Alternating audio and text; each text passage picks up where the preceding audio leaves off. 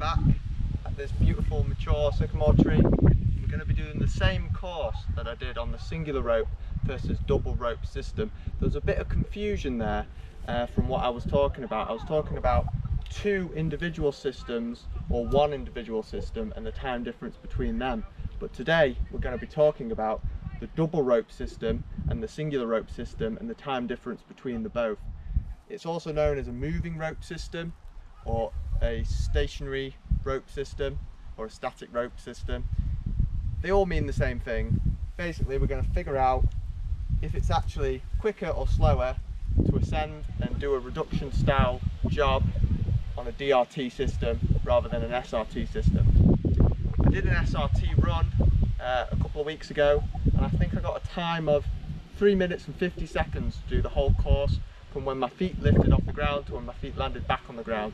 So today we're going to do the exact same course, just with a DRT setup. On this setup here, I've got the hitch climber setup. It's cheap, it's reliable, it's all replaceable. I do personally climb on the zigzag, and I do prefer the zigzag than the hitch climber, but for today we're going to be climbing on the hitch climber because that's what I've got. It shouldn't really make too much of a difference between DRT systems as long as you're on this style of system and not a Prusik or a Blake's hitch. I am going to be using a foot ascender, a CT foot ascender, just for the ascent, just to try and even the odds. I think if I was going to thrust all the way up, I don't think it would stand a chance. There is other methods like frog footing or foot locking, but the foot ascender does all the hard work, so and for about £30 it's well worth the money just to get a foot ascender. But anyway, here we go, the DRT run. Let's see what time we get. Hope you enjoy. So a quick reminder on the course in case someone didn't see the last video. We've got this lovely mature sycamore. The idea is we're going to go right up, ascend up to this first limb here. We're going to go out, strop in, do an emulated cut, swing across to this next limb, go out to this taped point, emulated cut, swing across this bottom limb, emulated cut, move across this low limb, emulated cut. And the time's going to start when my feet's lift off the ground and then when it hits the ground again. So that's going to be the course. People are saying it's the same between one rope DRT and one rope SRT. I don't think that's true. I think DRT is better once you're in the crown, especially if you start going to the mechanical devices like the zigzag. You're going to be so smooth throughout on the limb walks, and you have that mechanical advantage. It's basically like a 2-to-1 sort of system, whereas SRT, you don't have that. You're just along that static line, so it's slightly harder to get back in from limb walks. But it's just the ascent on something this size. You're just not going to be fast enough, but we'll see. I might surprise myself. I'm going to give it my all again. I'm quite badly sunburnt. I had quite a nice beach day over the weekend, so I won't let that affect me. I'll push through. And I think there's a little bee's nest in there actually, so I'll have to be careful of that. To give it as much as a chance as possible, I have put it through a little pento pulley just so I've got limited friction. Just something to add. Okay, so here's the singular system DRT or moving rope system run. Feet lift off the ground, go to all the 4 points. As soon as they land back on the ground, that's when the timer stops. Okay, ready, go.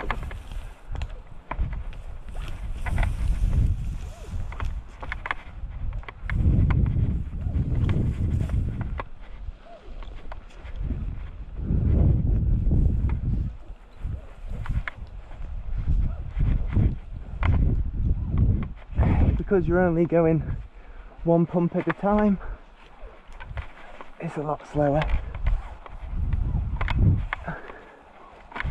Still less energy than thrusting,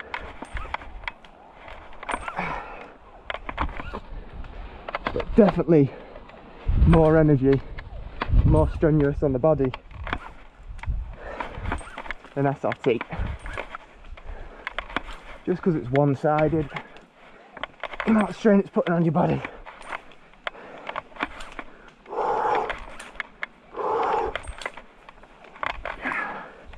Massive difference than my SRT video.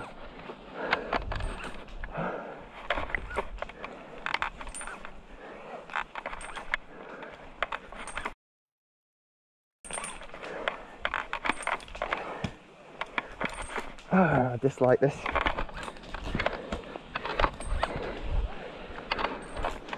For the people that just climb on DRT, doing it wrong. It's horrible. I'm tired from that ascent, which slows you down.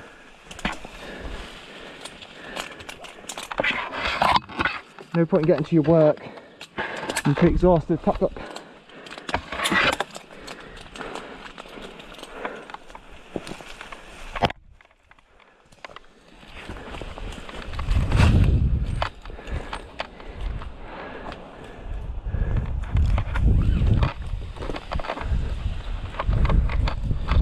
Still do the big swings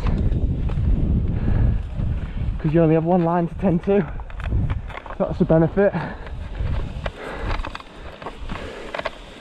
Manoeuvring around the tree is fine. So as you can see, I'm out of breath just from the ascent. Tap tap, which isn't good.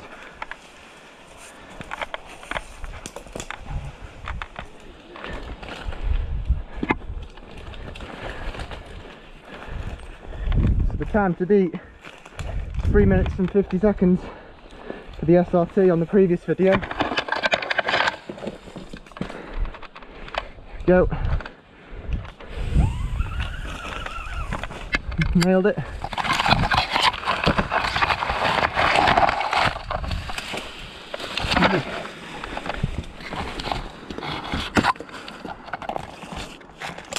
Touch up.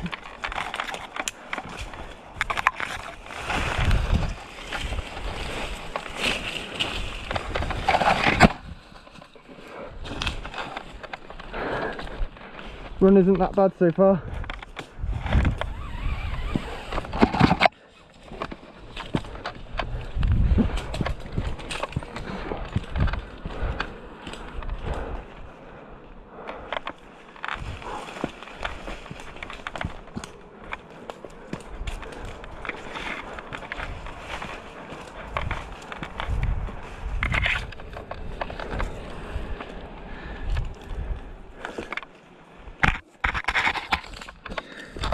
Tap tap. Just to the floor now.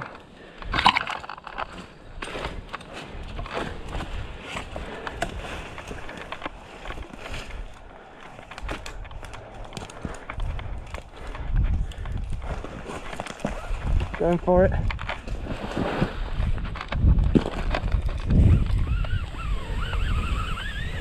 Fine.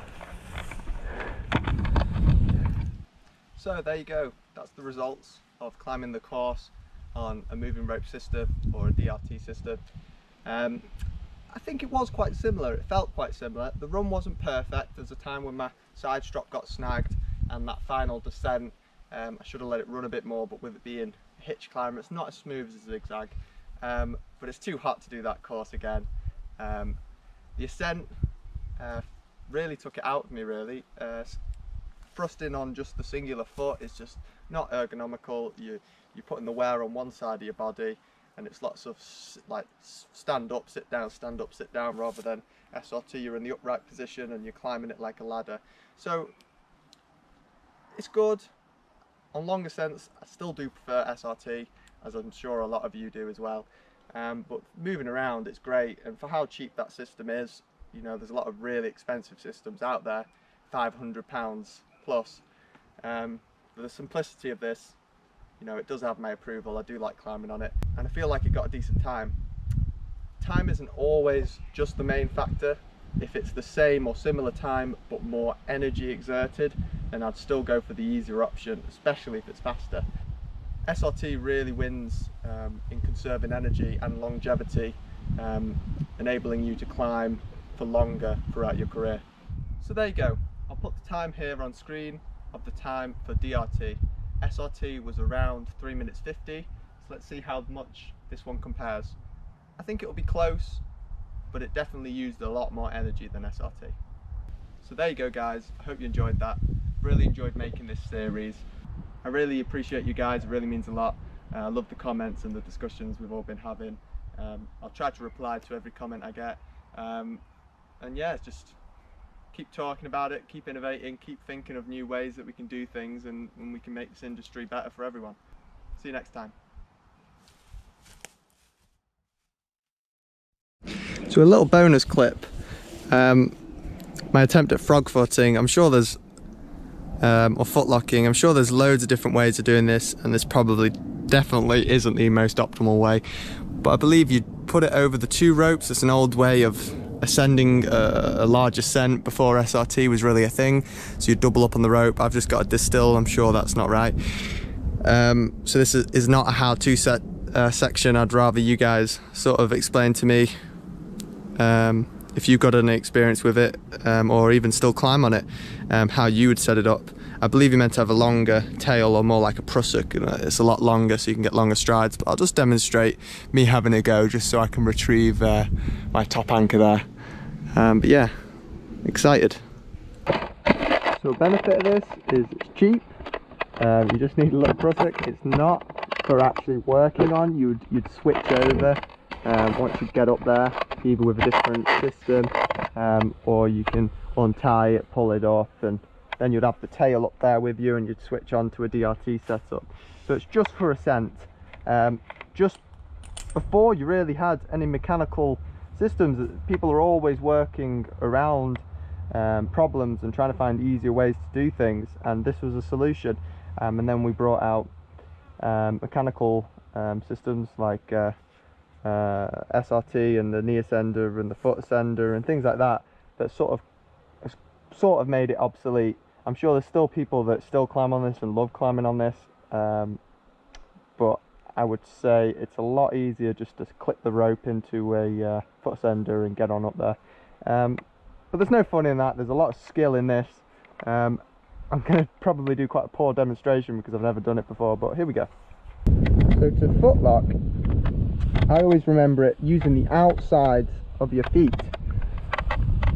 So it's outside and then outside, and then it almost slides like that, and then you pinch it over the top. Foot lock, so you've locked your feet in there. I hope you can see that.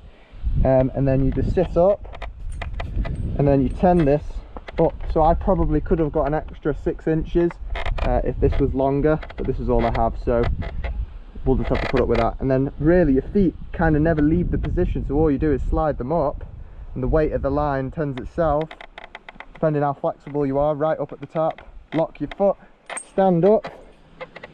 I'm sure people can get in a method of sort of tending it as they come up. Maybe I'll try that by keeping my hand underneath. Compared to the single foot ascender, this is a lot nicer. Like, it just feels nicer.